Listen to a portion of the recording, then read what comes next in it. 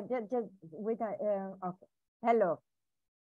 So this is the second part of chapter 12. I'm going to share my screen.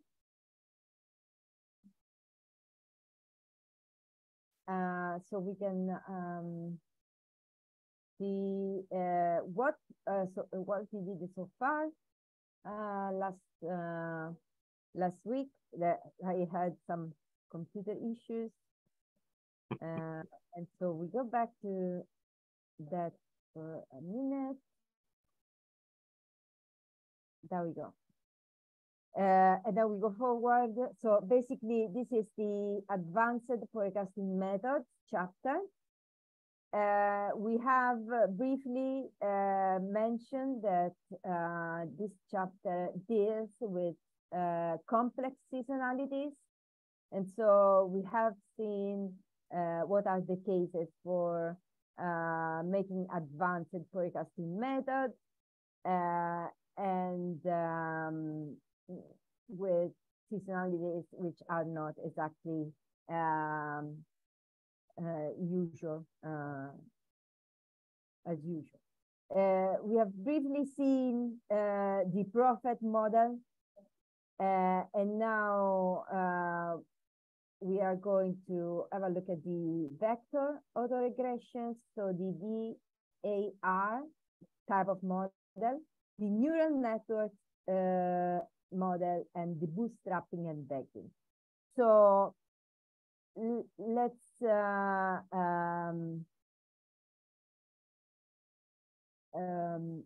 a look. So this was the first. I have restyled a bit the notes and pushed them on GitHub, so you find everything in there. So this is basically the prophet model that we've seen, and so basically at the bottom of the chapter they mentioned something which is related with the next section, okay? And so when to use vector autoregressions compared to the things that we saw before, because basically what we did is that we dealt with basically changing. So we had unidirectional type of models. So we had the response variable, and then the changing variables were just the predictors. So we basically adapt what we did so far until now is adapting the predictors, so estimating the coefficients for the predictors, maintaining stable the response variable. So this is what is the unidirectional type of model. Now, with this vector autoregressions, so this VAR, what we are going to look at is a type of relationship which is bidirectional. And in the chapter, they mentioned this example, which makes really clear what we are talking about. And this example, it's when, for example, the governments get into setting up procedures that, for example, for dealing with the level of consumptions, as well as the level of income. So let's imagine that we are we would like to predict the level of consumptions or the level of income. Basically, both of them are changing. Okay, So we are going to have endogenous variables, and this means that our response variable is composed of more than one level. Okay, we have more levels. And they basically assess each level based on different inputs by the predictors. Let's go into an example. So an example is, for example, something that happened in Australia during the global financial crisis in 2008 and between 2008 and 2009, when the government issued a stimulus package, or more than one, so stimulus packages that included cash payments. Okay, so those cash payments went to increasing the income. Okay, so boosting up the income, and as a consequence, the increase in income is related with an increase in consumption. So this is basically was under Christmas time, and as a result of this government stimulus, basically, retailers reported strong sales, and so the economy stimulated.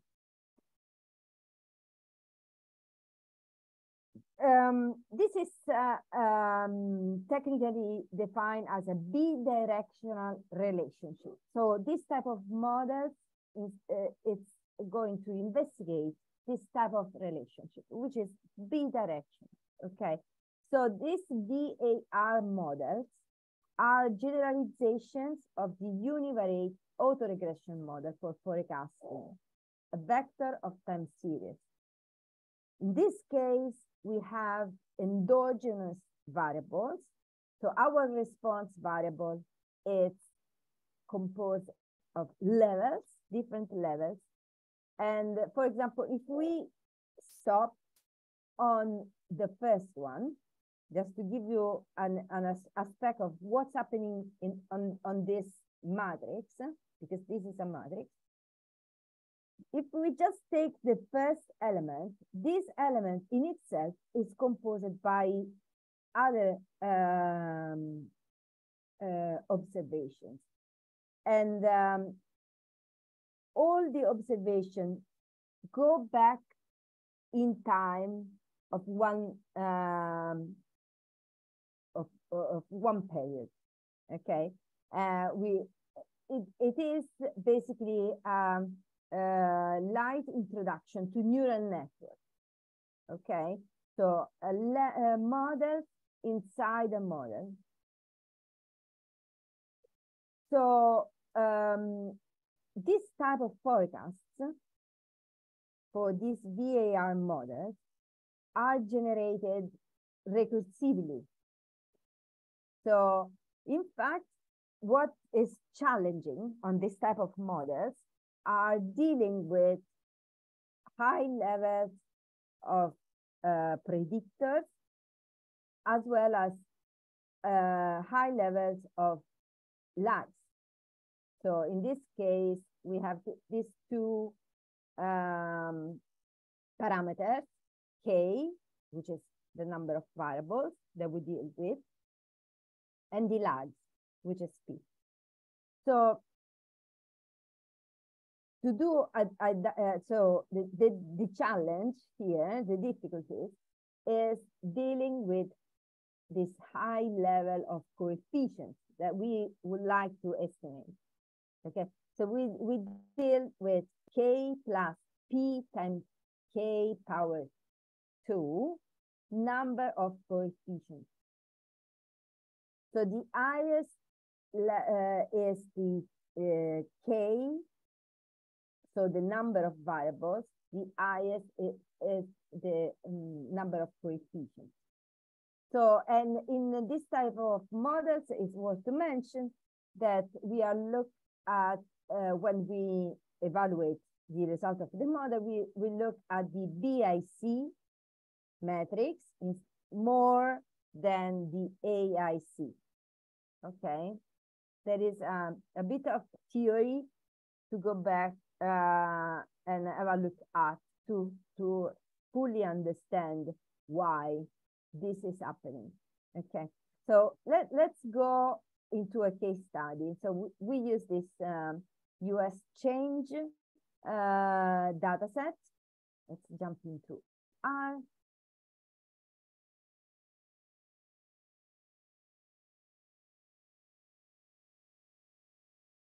Okay. So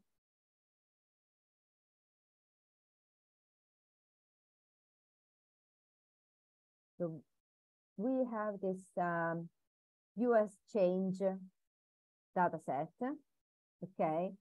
And this data set is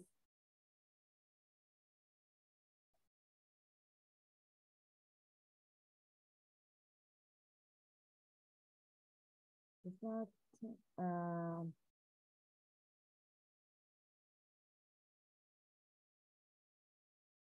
okay, let's load the libraries, FPP3. Okay, so let's have a look at this. So this is basically the data set. So we have seen it a few times now. And so it is a time series within quarter periods, and then we have consumption and income. Okay, so we apply this type of model, and they basically name it AICC and BIC because they are basically focused on this type of metrics. Okay, these are adjustments of the the residual sum of squares. Okay, and it's on the introduction of statistical learning. You find a very nice specification of those two. Okay, so we use this function var, var, which is the from Fable, and it's used to estimate a VAR model, which searches through the vector of lag orders to find the best model, which has the lowest AIC or the lowest BIC. So this is, and it's basically, as always, the same thing. Ordinary linear sum of square, but basically is set to find the lowest value for these two metrics. Okay, and so here there's a little bit more specification of what's happening. It's basically always used like that. Okay, you need to specify var and var. Okay. So this in the Fable tools, it's basically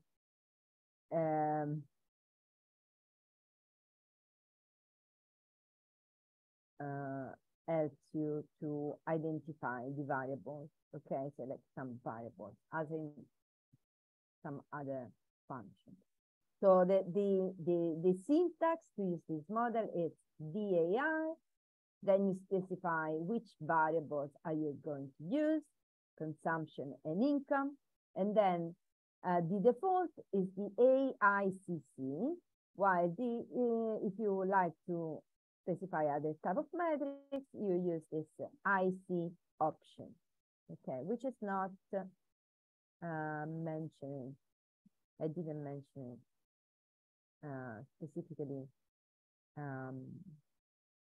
Okay, the information criterion, okay, option.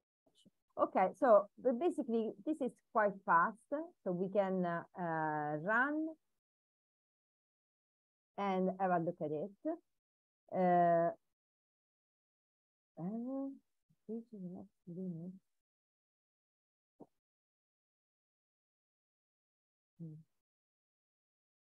Okay, so basically we can see that these are the two type of models.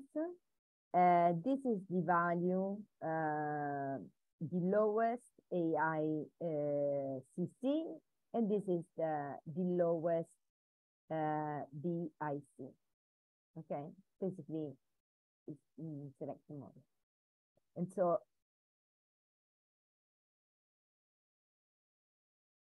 now if we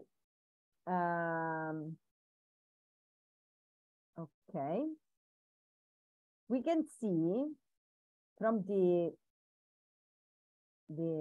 first visualization, and we know that the consumption, while the income, it's basically included within the limits.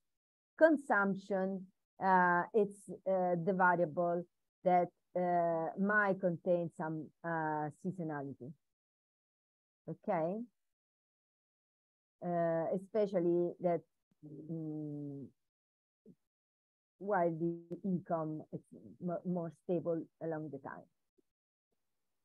And so let's select this AICC, and this is because there is a reason. Let's go back here. So basically, we can see that both the consumption and the income have some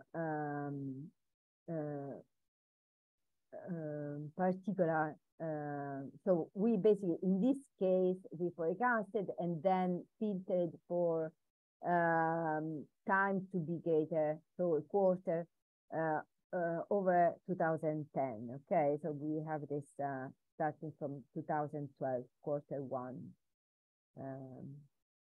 I think it's let's go back and have a look at this this thing, because we haven't seen it. So basically we have these quarters, okay, but if we basically filter the quarter to be greater than 2010,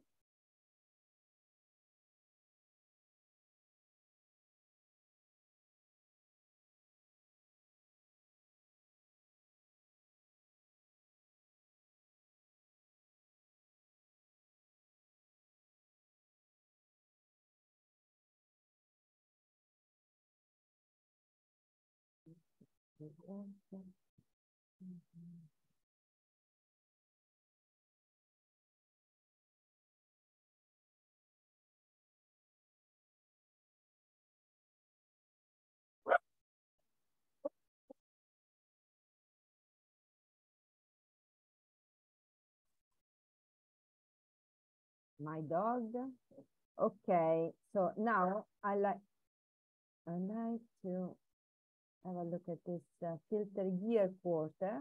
If I don't specify year, and it was that. Okay. Year 2010.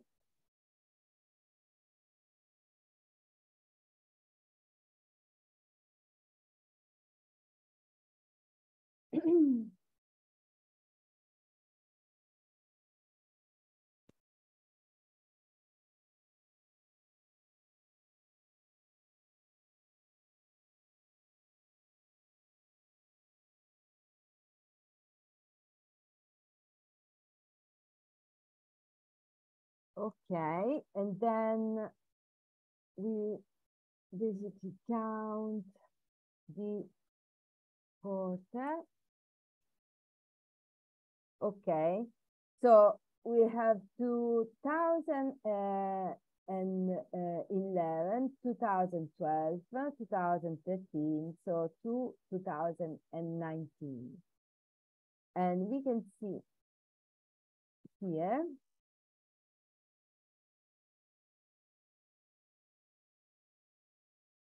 that basically what is it's happening, that you can see some increase both in consumption and income. So no increase, but they have the same, more or less the same prediction, let's say. So they are basically influencing each other. This is it from this first part, okay? So we can even have a look at the chapter in itself. And they basically, based on their conclusion, basically, on this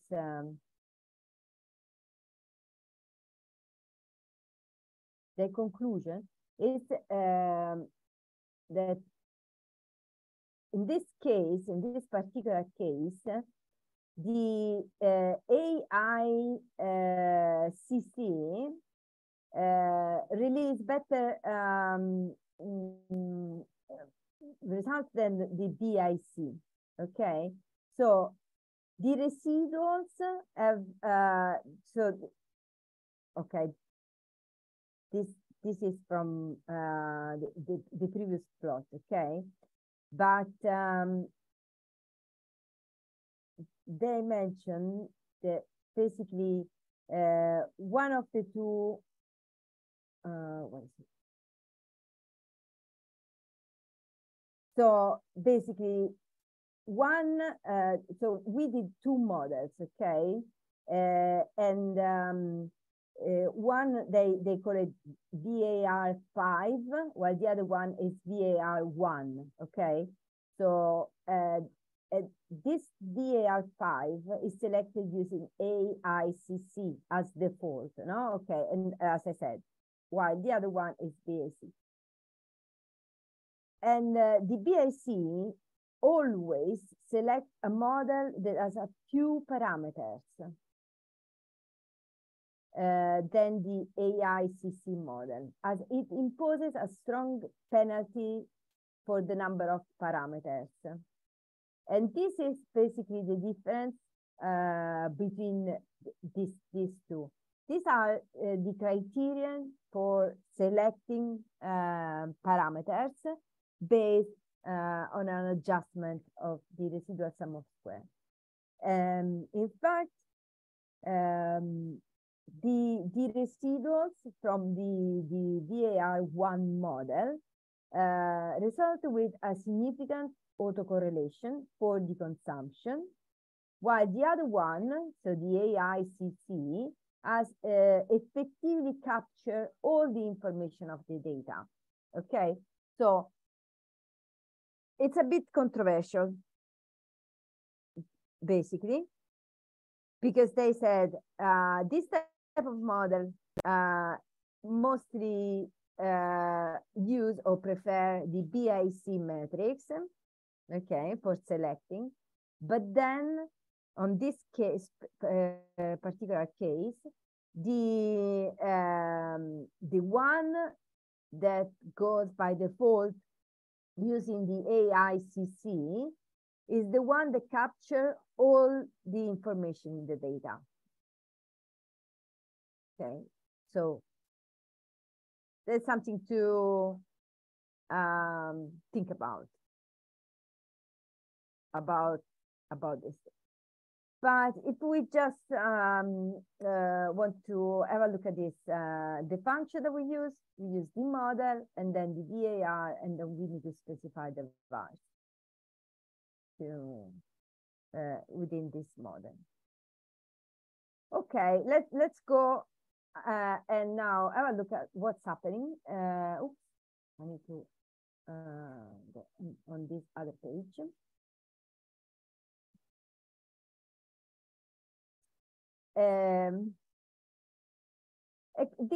this is now the case of neural networks. We have, in some sense, introduced neural networks, because neural network, it's basically a multi-layer model.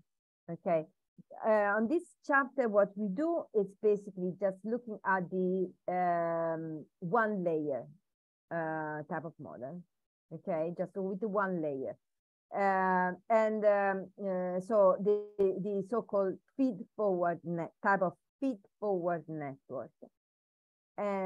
What's happened within the neural network is that this is our input layer.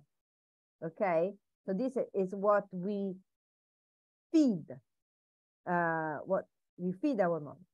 Then what's happened is that something is chosen by random and produces a new value. This value is then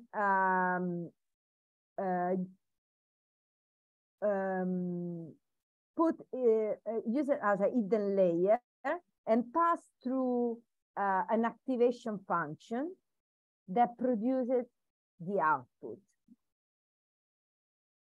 So the output of the nodes in one layer are the inputs to the next layer. Okay, so we do the input. It produces a result. So we have an estimation.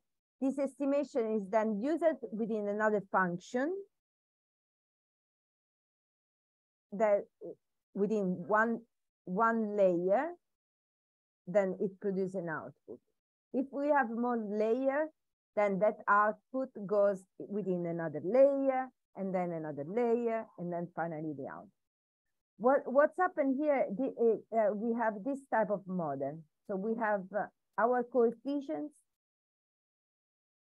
and then we have this, these are our predictors, which are now weighted.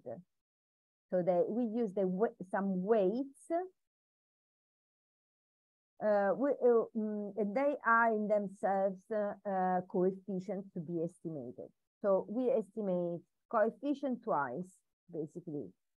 Okay, and to estimate these coefficients, we use an activation function, which is this one here. Well, this is one type of the function that we can. This is one type of the function that can be used. Okay, so the weights start with an assigned random value, and then they are updated using the observed data. So with this package, we use this function, which is neural network autoregressive, with the usual two parameters, P for the lags and K for the number of, in this case, nodes in the hidden layers. And the basic type of this, so with K equals 0, this type of model, this type of neural network is equivalent to an ARIMA P00.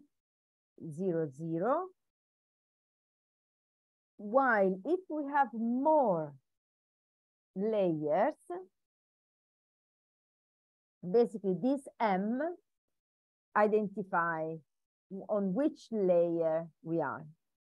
Okay, so we have a series of this model. And this will be equivalent to the ARIMA P00. So the default value set for K, which are the nodes in the hidden layer, will be P times capital P plus 1 divided by 2. Okay, all of this, I don't know if I made a confusion or if I said it a bit. It's really fascinating argument, this neural network, because you basically have some observations, and then in case of a time series, these observations are divided within a certain length of time. So we also consider time within the neural network. And this is slightly different from other type of data that usually,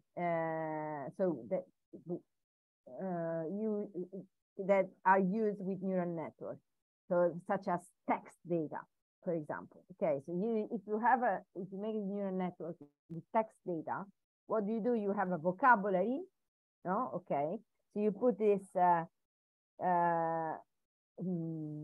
this vocabulary in as an input. That would be your starting point. Then you have a function which can be like a contest of these words that works out the words that you input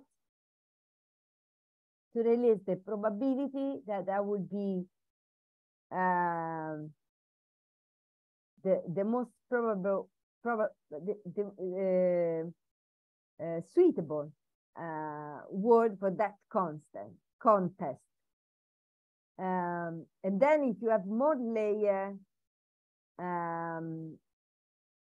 this will go onto another level to finally release the most probable next word to the one that you input. But when we are talking about time series, we also have time to deal with. Okay, so anytime we consider, we break down our input variables as we have more models going back in of time of one period. Okay, so let's see a practical example. This is nice. So we have the sunspots. So let's go and jump into R.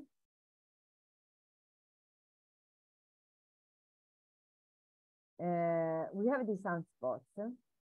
And this is basically made, so we have an index and the value. So this goes back in time. This is the value of the number of spots spotted on the sun at particular year in time. Okay, there is a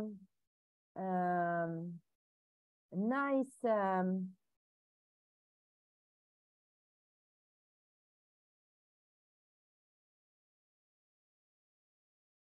the index is basically the time. Okay, so starts in the 1700 and ends to the 1988. So a certain number of years, and then we want to predict the next 30 years. And this is quite complicated. Okay, it takes a long time. In fact, if we can use this neural network autoregressive model, we should use this transformation of data with the square root of the values, and this runs fast. Okay, so you run it, it runs fast. We can even have a look at the residuals. So it's all quite understandable. But then if you eat the forecast, even if you eat for one period, it takes a long time to forecast. Because this is, the forecast is already embedded in this type of models. Okay, so you are at the end release an output.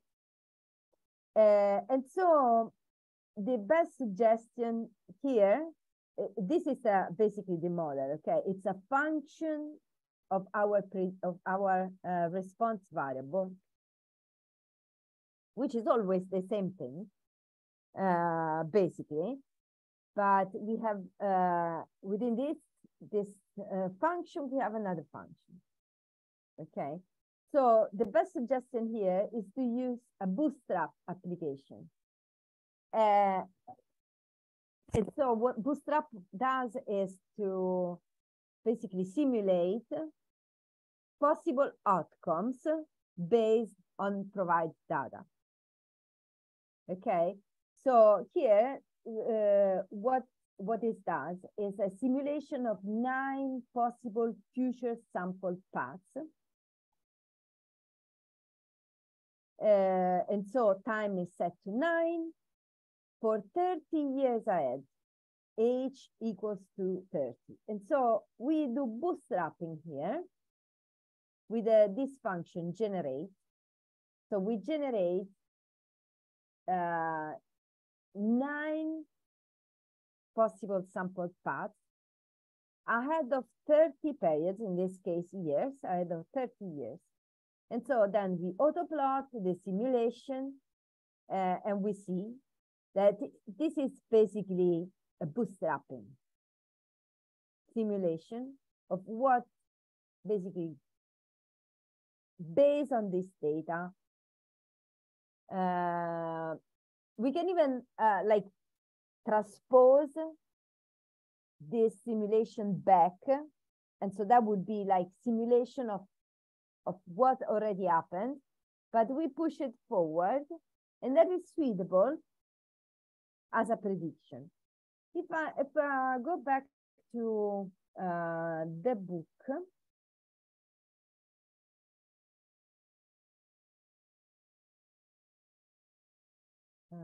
you can see the book, right? Can you see the book? Yeah. This is the yes, result yes. Of, yeah, this is the result of the simulation, the one that I didn't run, because, you know, with this neural network and then the forecast age equals to 30, it takes too long time, okay, to run. But this is basically the simulation, and this is the bootstrapping. I didn't put them side by side, but as you can see, it catches the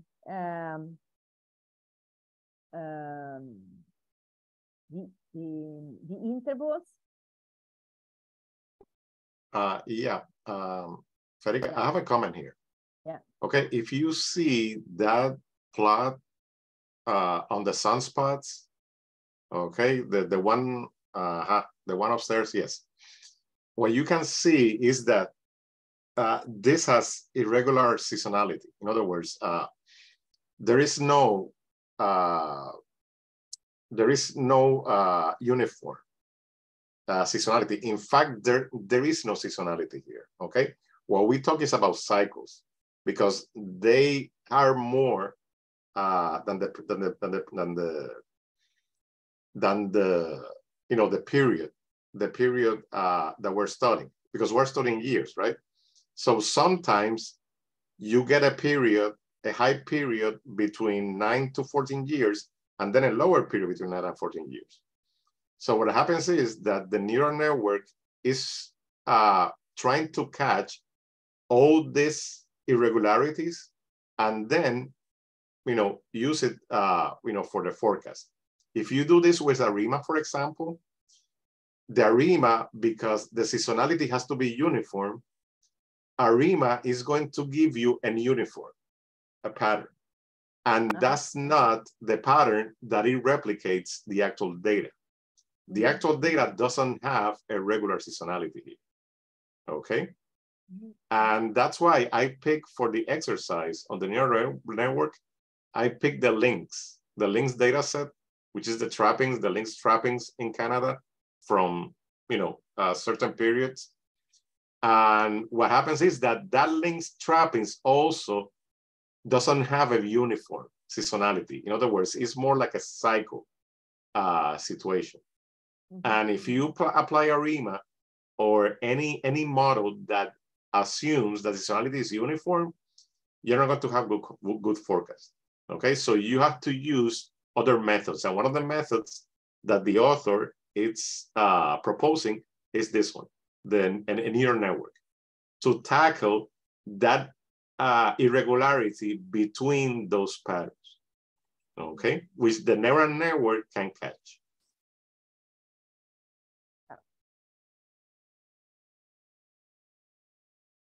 Yeah. And so,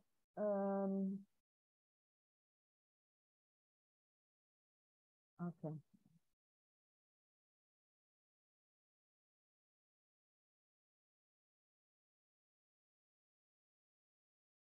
And so, what is it? And this is basically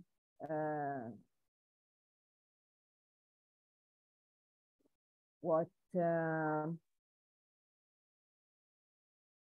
is also, because now we are going to have a look at the bootstrapping and bagging. It says that by default, the errors are drawn from a normal distribution. And so the bootstrap argument allows the errors to be bootstrapped. So randomly drawn from the historical errors. Okay, so this means that also the use of the bootstrapping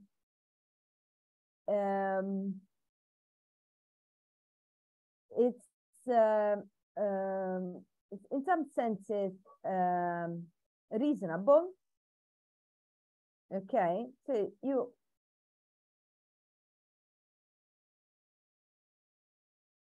okay in some senses reasonable and works well with the errors. Okay, so let's have a look at what's happened with the bootstrapping.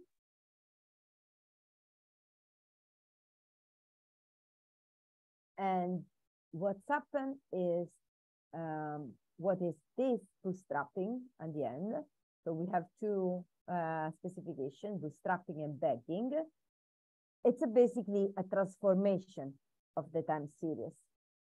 Okay, so the series is when we bootstrapping, decompose it into trend, seasonal, and reminded. So first thing, we use the decomposition STL, and then the reminder is bootstrapped to obtain a shuffled version of our data,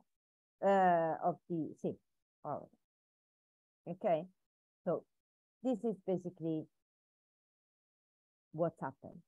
And here we use the quarterly cement production in Australia that we are releasing quite a few times. And we check that the decomposition has adequately captured the trend and seasonality, and that there is no obvious remaining signal in the reminder series. So we see that we set this to be greater than 1988. And so we look at this level of cement production in Australia from 1988. And first thing that we do, we use the model STL. Have a look at the components and the autoplot. And so we see that we have here, this is the original trend, we have the trend, the season year, and the reminder. Do you have any comments? Because we already comment this data set a bit. What's happened here is then we use the bootstrapping techniques with the generate function. And this time we do on setting the new data, okay, on our data 10 times. So we basically create 10 paths, and we set this bootstrap block size equal to 8. Okay, let's have a look at the chapter.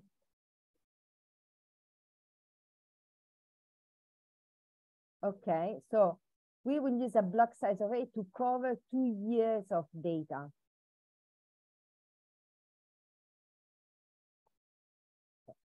So auto plot, auto layer, as before. As you can see, we now didn't forecast. Okay, we just bootstrapped it. So we simulate our data. If we, instead of doing this, we did it as we did it before here. So going ahead of some periods, this, yeah, instead of having this on top of our series, we could have a sort of prediction of based on what's happened before, constructed on a simulation of our database, which is not bad. I don't think, okay, I like it, so basically. This one is... Federica, I just have one comment. Yeah. Going back to the sunspots, yeah, one of the approaches that you could do when you bootstrap your forecast is that you could extract from those, lower and upper limits. You could extract the confidence interval. Okay, instead of just putting 80 and 95, you could extract the confidence interval from the bootstrap simulations. Okay, and that will give you a better measure of confidence in your forecast. Yeah. All right. You can calculate the expected value. Yeah. If you see the raw data, if you see the raw data from those simulations, you will see that there's a lower and there's a maximum, right? A lower limit, a maximum limit. That's going to be the bootstrap confidence interval. Okay, instead of arbitrarily saying that 80 or 95. Yeah. All right. So depending on the data, you are going to extract a better measure of confidence using the actual data that you have, instead of arbitrarily, putting a mean and then putting a distribution. Yeah. Okay. And that's one of the things that the bootstraps, gives you. It gives you a confidence interval that is a better measure from the actual data that you are working on. Okay. And as you can see on the sunspots, the confidence interval, just by looking at it, the confidence interval probably is a little bit, tighter than the ones that we have as assuming that there's a normal distribution and we get 80 or 95% depending on the standard deviations. Here, you get a little bit tighter, confidence interval based on the actual data on those bootstrap simulations. The same thing happens with the cement data set. In the cement data set also, you can have, if you do the forecast, of course, you can have also a confidence interval based on those bootstrap samples.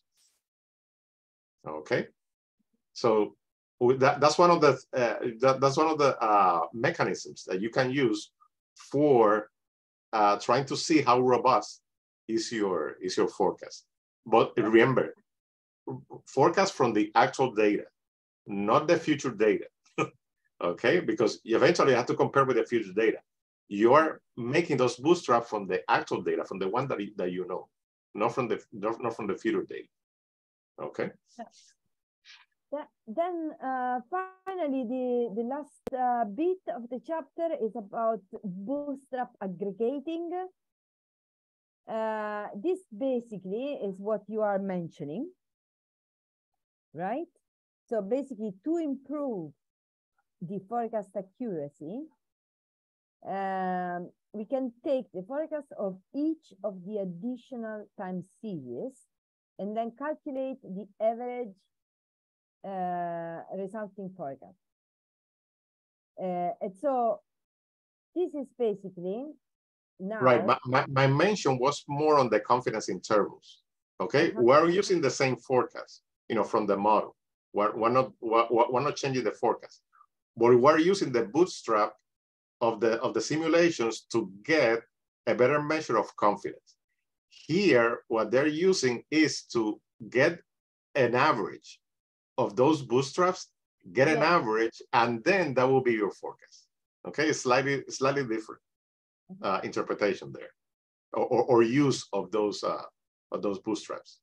Okay, it depends on how you see it, because if you are confident that your forecast is accurate, then probably you don't need this.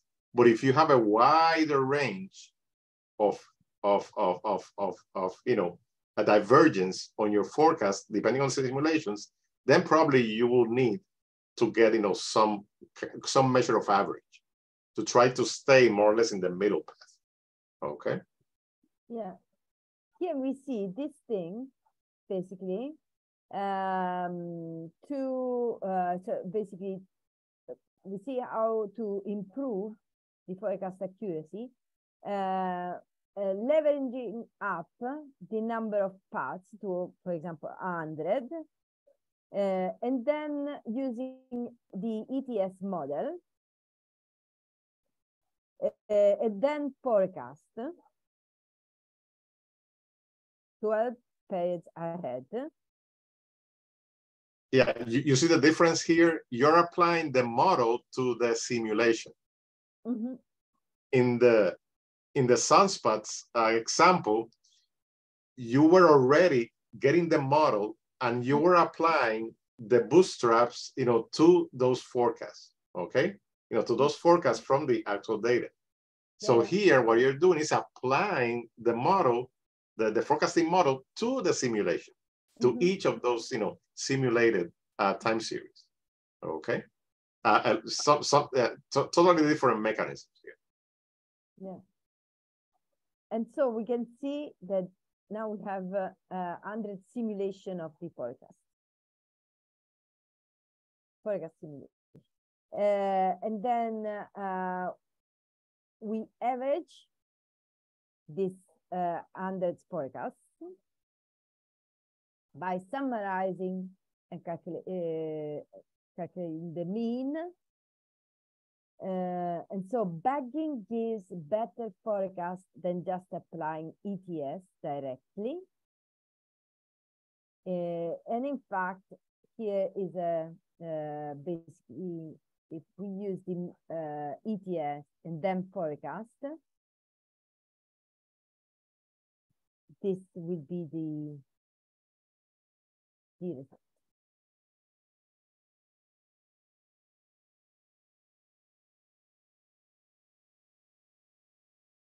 Maybe we should have a look. Also, for example, for forecasts that have a kind of irregular, pattern, this method also kind of smooths the forecast, because what you're doing is when it diverges between different values, you're getting the mean. Okay, so that mean is going to be smoothing that forecast, which kind of stabilizes the forecast. Okay, instead of having this, high and lows.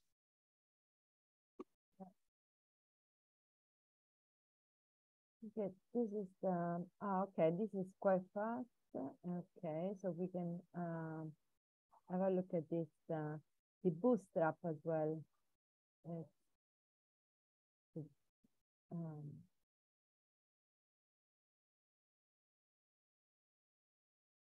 So quite fast. So basically, we generate this and then we simulate. Okay. So now this is the result of the simulation. We apply the model.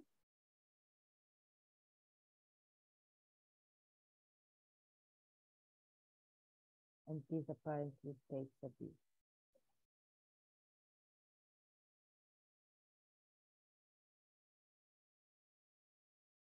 And so, yes, this is a quite interesting chapter. That was, this is it. All I've got, all is in the chapter. It's a quite interesting chapter.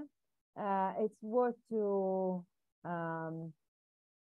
even go back and have a look at this. So when you got your data and have a look at the, if you have, in the case of complex seasonalities, and so you can think about advanced type of models to apply to your data.